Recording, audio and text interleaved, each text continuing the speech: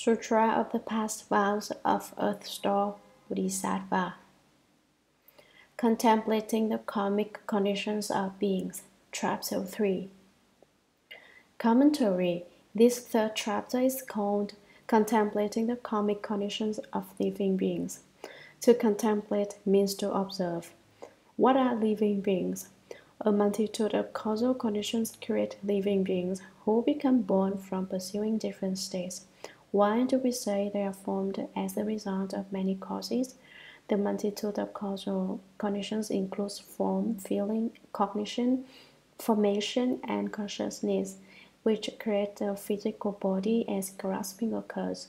Living beings are born because we pursue different states. Those who are born from such causes and conditions are living beings. Karma. Where does karma come from? Karma may be created through speech, physical acts, or thoughts. Why is the result karma instead of causes? Causal conditions refer to a single incident. Karma is an accumulation of many causal conditions after a long period of time. Conditions are a set of circumstances that create karma. Every living being has his or her own karmic conditions, and the states that she experiences are different. Some living beings always encounter happy states. Why? In the past, they planted good causes, and therefore, in this lifetime, they reap good results. Some living beings always face very difficult situations. Why? It is because in the past they did not plant good causes. They sowed bad ones instead. Over time, these bad causes turn into bad karma. Hence, they face such miserable retributions in this lifetime. In general, plant good causes and reap good results. Plant bad causes and reap bad results. We create good and evil personally. No one else makes us do it. This applies throughout our path to Buddhahood, a destination reached not because other people made us, but because of our own hard work at cultivation. Working hard at cultivation is about planting the causes for Buddhahood, which leads to Buddhahood in the future. Do the work of Buddhas and become Buddhas in the future. Do the work of demons and become demons. Did the text not say earlier that the hells are called forth in response to the three evil karmas? Sutra. At that time, the Buddha's mother, Lady Maya, placed her palms together respectfully and asked Earth Star Bodhisattva, Great Sage, could you tell us about the different kinds of karma that beings of Jambudvipa create and the resulting retributions that they undergo? Earth Star replied, there are many millions of worlds and lands that may or may not have health, may or may not have women, may or may not have the Buddhadharma, and so forth, up to having or not having hearers and pratika Buddhas. Since the worlds differ, the retributions in the hells also differ. Commentary. At that time, the Buddha's mother, Lady Maya, gave birth to the Buddha from her left armpit. She died from hemorrhage and was reborn in the heavens.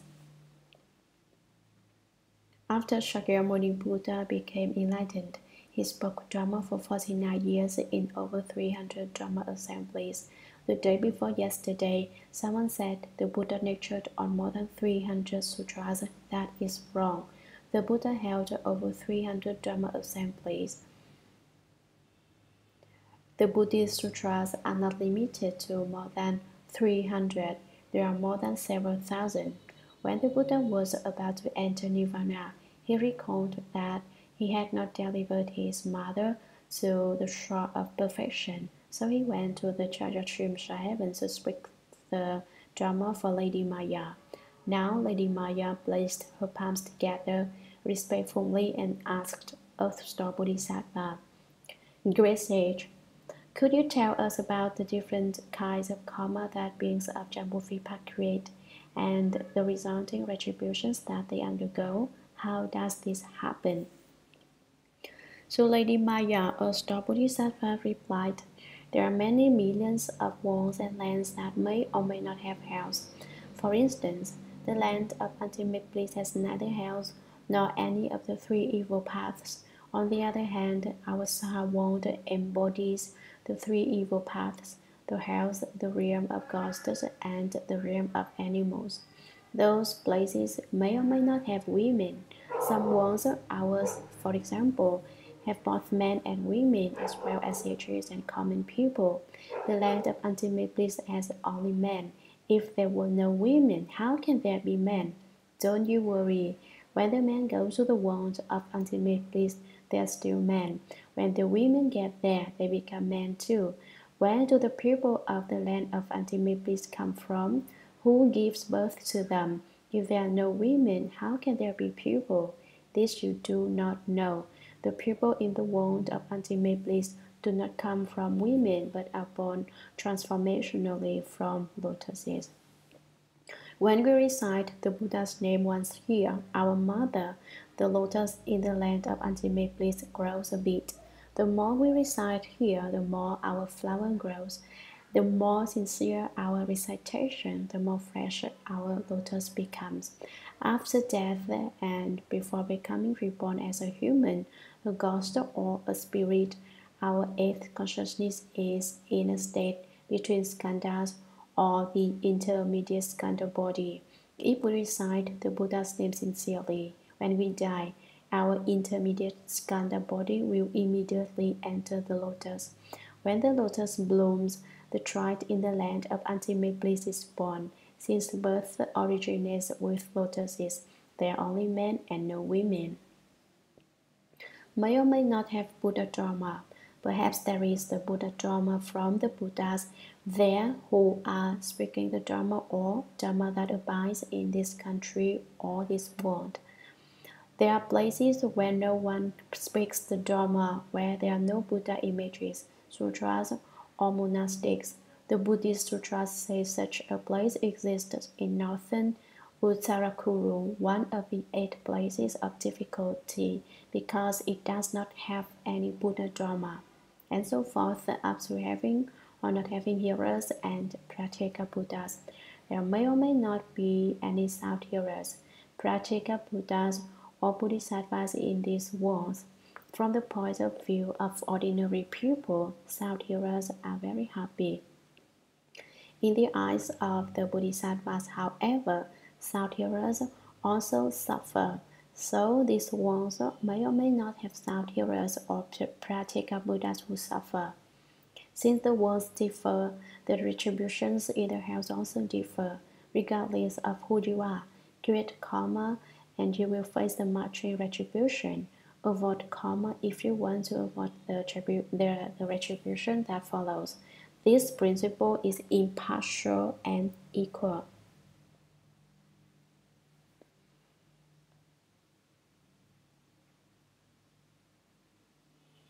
Sutra. Lady Maya spoke again to the Bodhisattva. Could you please tell us about the offenses committed by those in Jambudvipa that result in retributions in the evil destinies? Earth Star replied, Worthy Mother, please listen as I speak briefly about that. The Buddha's mother answered, Great sage, please do tell us about it. The Earth Star Bodhisattva said to the Worthy Mother, Retributions that result from offenses committed in Jambudvipa are described like this. Beings who are not filial to their parents, even to the point of harming or killing them, will fall into the relentless hell where for thousands of billions of years they will seek escape in vain. Commentary. Lady Maya spoke again to the Bodhisattva. The Buddha's mother repeated to Earth Star Bodhisattva, Could you please tell us about the offenses committed by those in Jambudvipa that result in retributions in the evil destinies? The other worlds are too far away and I have not been to them. Even if I have, I do not remember. Therefore, I ask not about the other worlds but only of Jambudvipa. I wish to know the offenses of those in Jambudvipa, the evil destinies that result, and the retribution from different offenses. I would like to listen. Will the sagely one please tell me?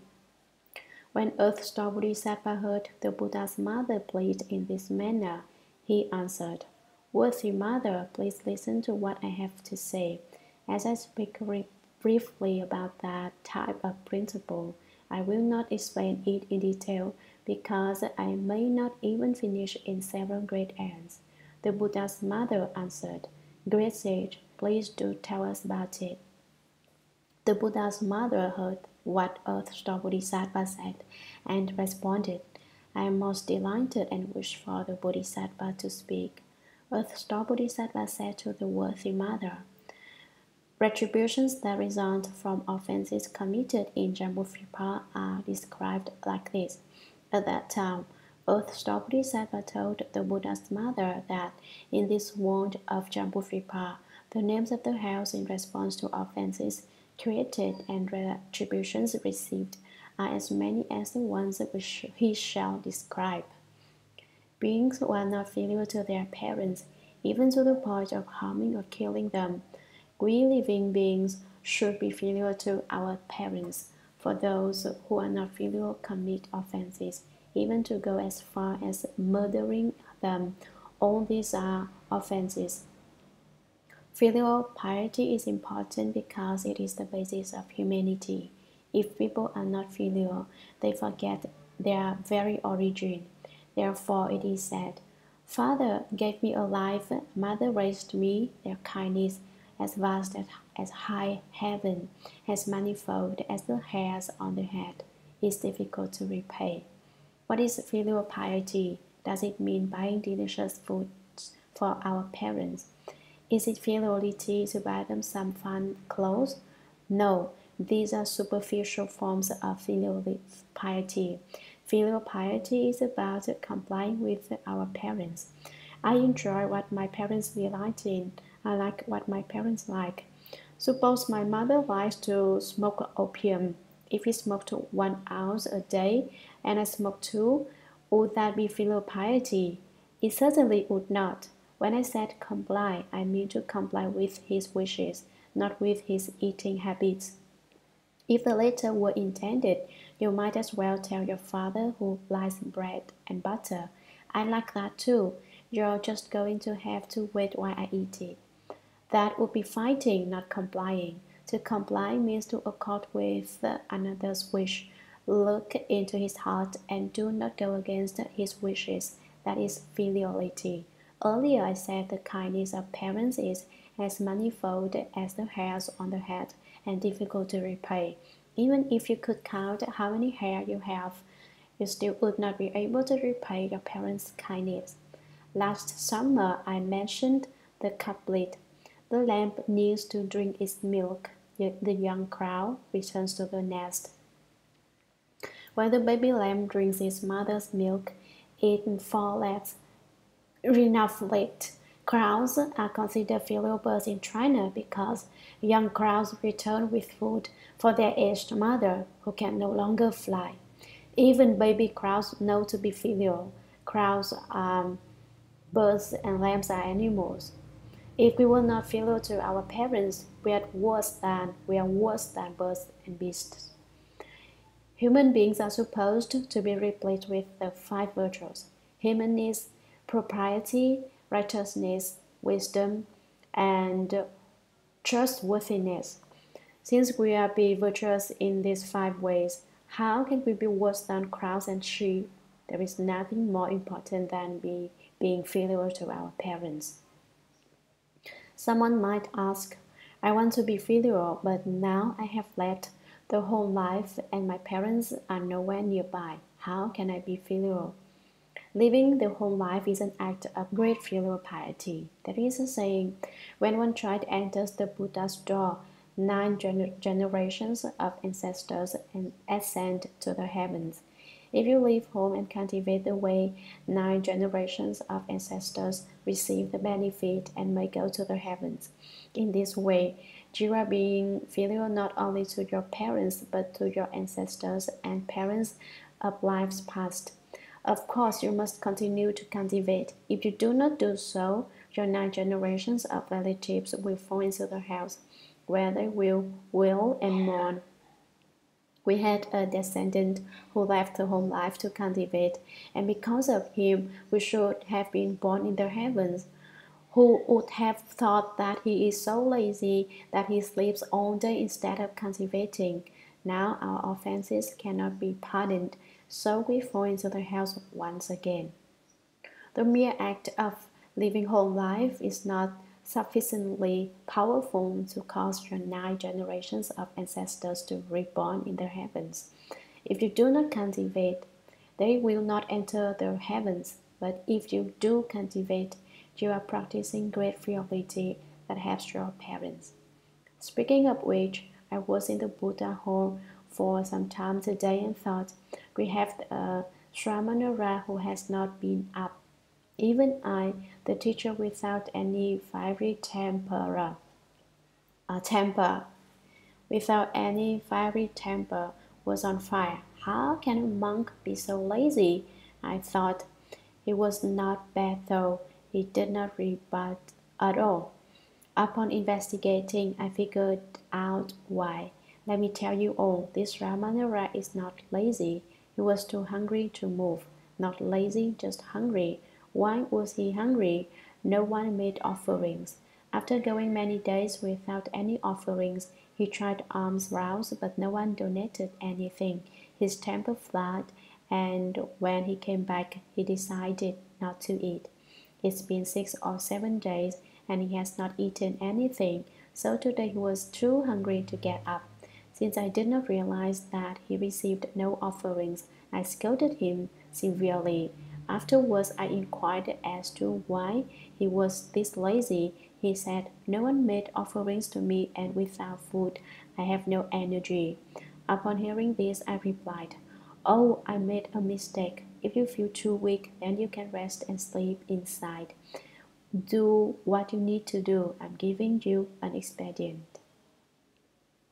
It's not easy being a teacher. Sometimes you don't know what method of teaching and transforming is suitable. I scolded a hungry disciple severely. However, this disciple has some skill, a bit of cultivation. Without any cultivation, how can one go on without food for 6 to 7 days and still follow the general assembly in reciting sutras, doing repentances, and listening to the lectures? So my anger is gone now, and I am glad I have a hard-working disciple. I hope all of you will emulate this Ramanura who had enough patience to withstand my scolding. In addition, forget the fact that I did not eat for a day, I did not eat for 2 days, I did not eat for 3 days, 5 days, 6 days. Forget it. Having eaten or not is the same. Don't pay attention to whether you have eaten or not, forgetting that you are really cultivating. You could not forget if you were not really cultivating. True concentration is derived from true practice. With real concentration, you will not notice that I'm scolding you, not to mention hitting you. Questions like who's hitting me or where am I do not even occur because there is no I. When there is no self, there is true concentration. If there's still an I, so that you hit me, you scold me, and I haven't eaten, still exist, then you haven't forgotten the self. Consequently, concentration will not grow. We must forget the self before concentration develops. When concentration is born, you have some real skill. Beings who are not filial to their parents, even to the point of harming or killing them.